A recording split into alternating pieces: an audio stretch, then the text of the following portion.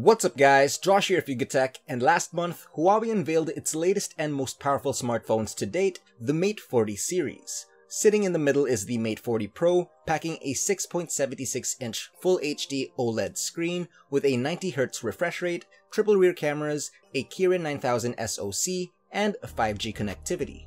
If you want to know our initial thoughts, just keep on watching.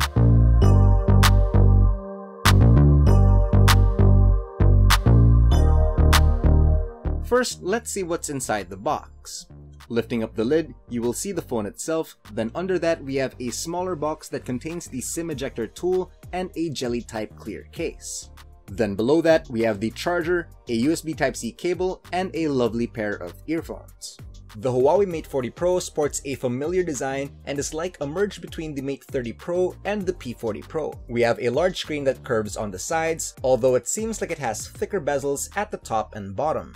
For display, the notch is gone and it is replaced with a hole punch for the dual front camera similar to the P40 Pro. It has a 6.76-inch screen size and a 90Hz refresh rate, giving you an immersive and vibrant screen with punchy colors, great viewing angles, and smooth animations and transitions. On the right side, we have the volume buttons and the power lock button with a red accent. The buttons are placed near the center, so it's still easy to reach. The buttons feel clicky but firm and solid, while there's nothing going on over at the left.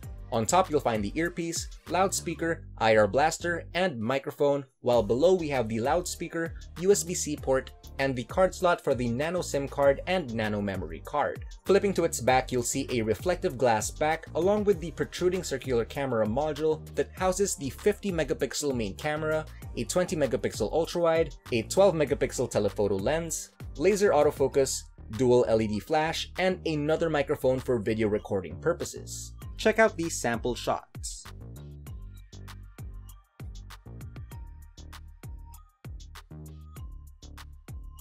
As expected of a flagship smartphone coming from Huawei's Mate lineup, the Mate 40 Pro is every inch a premium device. It's cool to the touch, has a decent heft, and the curves are seamless. It's also a tall device, but thin enough to be comfortably gripped. We're also glad that it already has a screen protector pre-installed and a clear case included in the package, as the back panel attracts fingerprints and smudges like crazy. Now, if you're worried about water damage, you might not have to on this one, as the Mate 40 Pro is IP68 certified. Powering the Mate 40 Pro is the new Kirin 9000 SoC with 8GB of RAM and 256GB UFS 3.1. Running the software side is EMUI 11 based on Android 10, and obviously this is going to be using HMS instead of GMS.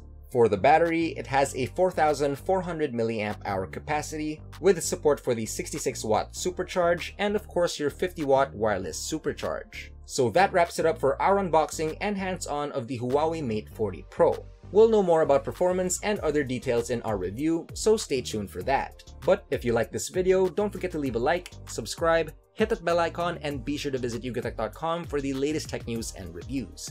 Again, this has been Josh, stay safe, and I will see you guys in the next video.